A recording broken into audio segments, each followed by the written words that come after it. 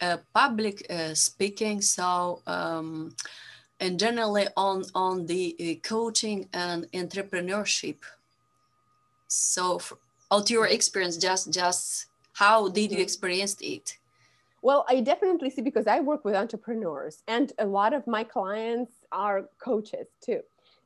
What I see is that when people are deciding to start a business, they need to create a message that they will give to their audience, whether they will do it on a live or create videos, or they will be speaking to their potential clients and customers. They need to know what is their story. They need to be able to craft that story. They will need to break their fear of public speaking, and then finally go and share that story. And they need to know how to deliver it with confidence. So definitely public speaking is important. I mean, it's everywhere. How can you talk to a client or potential client if you don't have enough confidence, if you don't know how to deliver the message? And with coaches, definitely, before coaches even are able to start working one-on-one, they need to create those videos and messages and go show themselves to the world. And for that, you need to speak so that people see that you can speak, that you can deliver a message. Definitely, in entrepreneurship, public speaking is everywhere. Even if those coaches and entrepreneurs are not planning to go on the stage, still they need to create videos. Usually coaches create courses also. So they have both of those. And if you create courses, then probably you will have to create videos. Even if you don't show yourself on the screen, you will still have to speak. So public speaking is everywhere. Yes. In your opinion, so how could the entrepreneurs and coaches develop so the skill of presentation and speaking? Because a lot of people, they don't understand that you can develop this skill so within you, you can master it. A lot of them, they think that like you are born with this talent. So many of them, they are telling to me like this. Yes, I know. It's actually kind of a popular opinion that you have to be born a great public speaker. Like you No, have I to be don't think so. born. I disagree. You don't have to be born with it. It's a skill. You can develop it. Yes. Just like every other skill. Like you learn a language, you learn to write, you learn to read. The same with public speaking. You can learn that.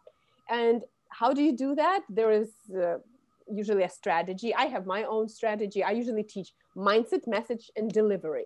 So I start with understanding of building confidence, of breaking the fear, understanding your own nervousness, then knowing your audience and setting goals, then message. So you write your presentation and your speech, and you learn how to put storytelling into it. You learn how to be more persuasive. And then you learn delivery, how to actually present with confidence and with power. You work on your voice, you work on your posture, on your eye contact, on body language.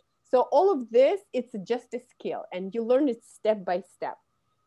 And it always starts with mindset. So for everybody who wants to start developing this skill of public speaking, start with your mindset. And awareness, you have to be aware of your behavior. Yes. Emotional intelligence and self-awareness is a huge part of public speaking. You have to know yourself. You need to know how you feel. You need to know how you look. That's why I always suggest and advise everybody to record yourself on a video. Create videos of yourself and then watch and see what would you want to change next time. That's a great tool that helps you increase your self-awareness, so you will understand how good you are, where you want to improve, and that will clean up your next video, because the next one will be much better than the previous one. I want to give a tip. I have a daughter of 20 years, and wow. So and always I was recording videos or speeches, and then afterwards I was listening and watching to my own videos and speeches, and she looked at me, "Are you kidding me? What are you doing? Are you admiring yourself?" But that's important. Yes, we have to watch. I watch myself all the time, and actually thanks to that, because I watched myself on video, I was able to improve, to change. Because, you know, another great tip, I heard it from somebody else. Watch yourself without sound. So just your gestures, your movements, and don't listen to your, like, turn off the sound.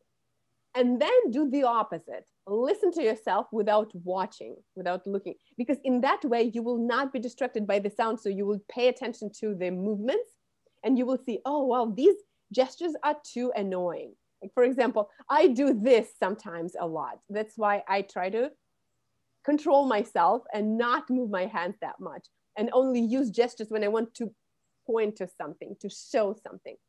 And at the same time, when you don't look, when you don't watch, but you only listen, then you can pay attention to the voice, to pauses, to the way To the your tone. speech flows. Yes, and to the content, definitely.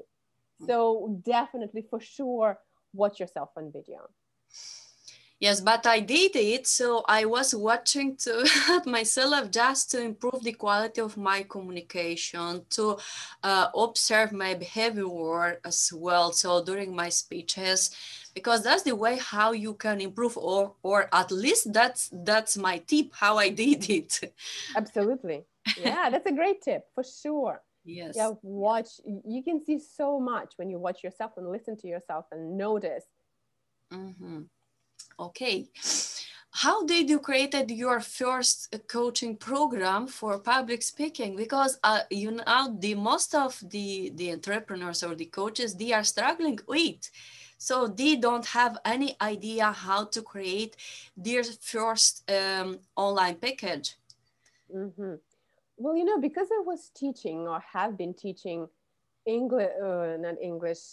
I've been teaching English for more than 20 years, but public speaking 13 years. And I'm trying to remember when I created this course. So first it was a course that I was teaching to different executives, to also entrepreneurs, but they were coming to me, to the courses, and we were sitting in the classroom and I was teaching it to them, mainly from books, from other courses. How did I create it? I'm trying to remember. Looking back 13 years ago, it was a lot of books. I read a lot, and I took information from several different sources. Right now, I remember clearly four books that I started with, Mm-hmm. and so I took information from those four books and I created this course. Then, when I started creating my coaching program and I got my own business and I started working on creating courses and selling them online, then I took everything that I was teaching before, so all that information from those books and from my own experience. And then I took new books, because of course now it's not just those four, it's 20 or more. It's probably 30 different books and different courses, because I invested in courses, like thousands of dollars. Wow. And I invested in many different courses and mentors and coaches. I work with a business coach, and I have my own speaking mentor, and I had speaking mentors in Toastmasters clubs. It's important to grow. So Yes. if a coach or an entrepreneur, if you want to create your own course or your own program, but you are not being coached by anybody, then how can you charge other people something? Deliver quality. Yes. How can you deliver quality?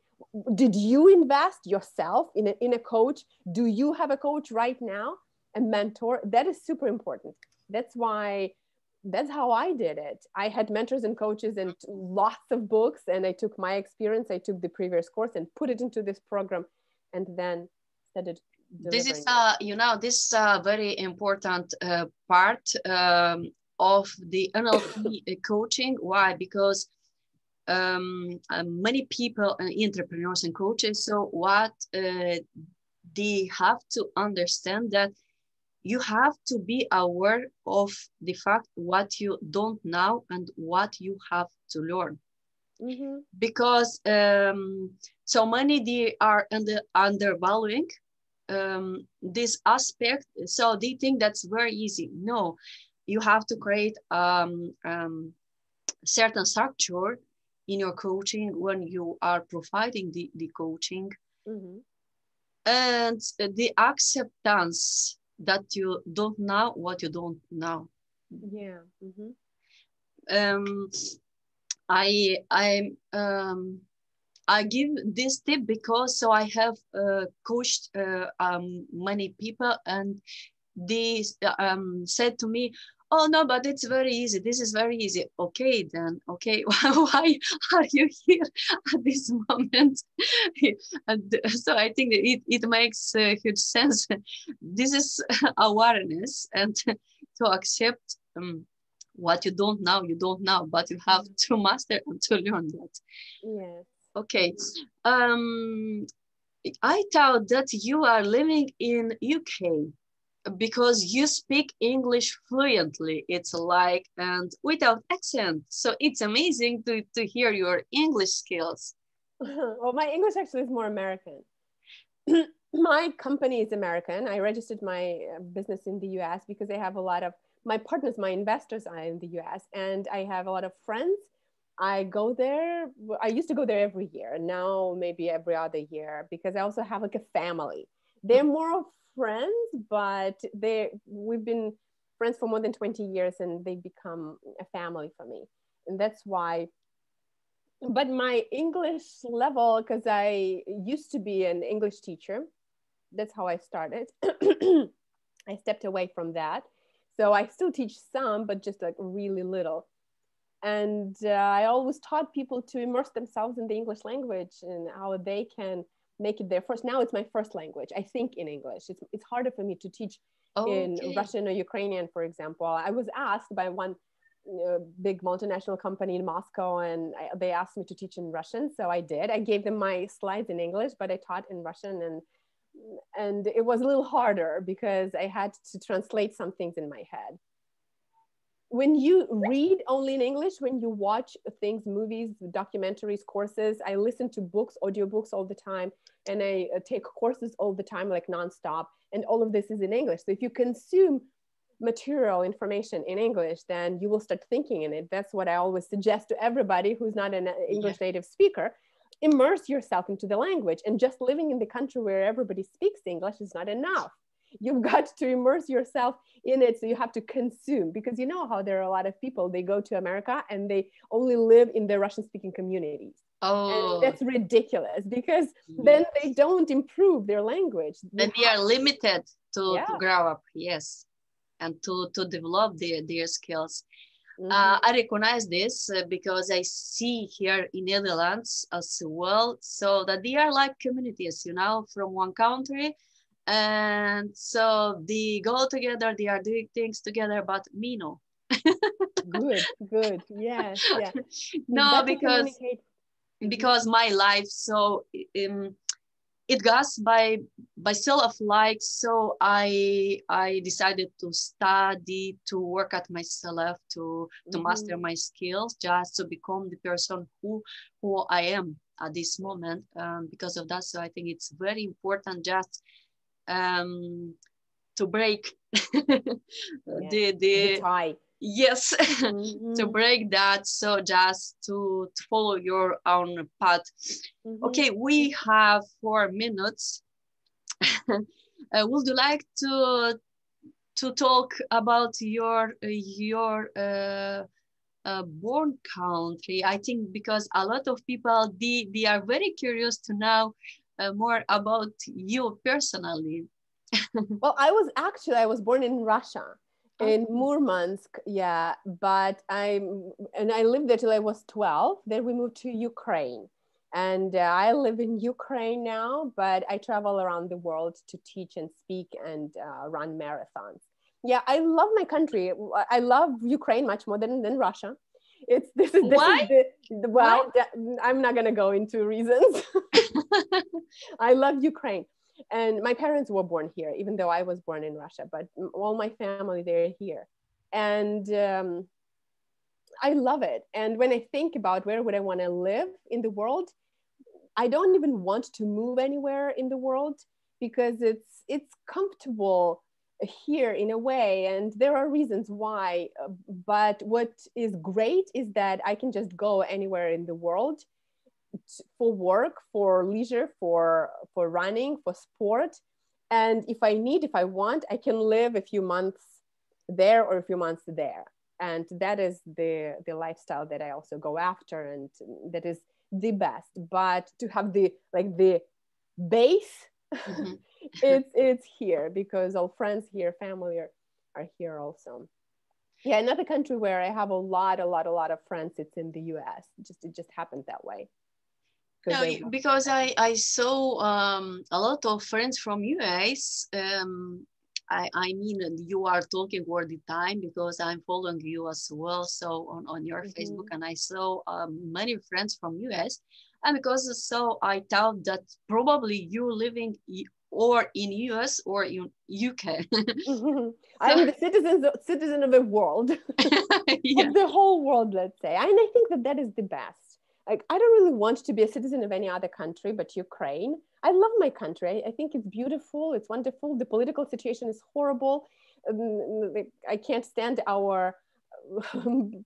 I'm not gonna go into politics. Okay, yes, but it doesn't matter. It doesn't matter if we detach ourselves from that. If we focus on things that we can do for the whole world, that it doesn't even matter where we live, because I know that I belong to the whole world. My clients, my friends, they're from all over the world, just like you said. I work with people in so many different countries, and they're yes. friends already and built relationships with them. So that's beautiful. I think that that is the best. Yes, but I think what the most matter is your personality, your way to be, and that you are doing what you love. So that's, I think that's Yes. the conclusion of our interview. So you have watched the interview with Natasha Bazylevich and Veronica Ceban.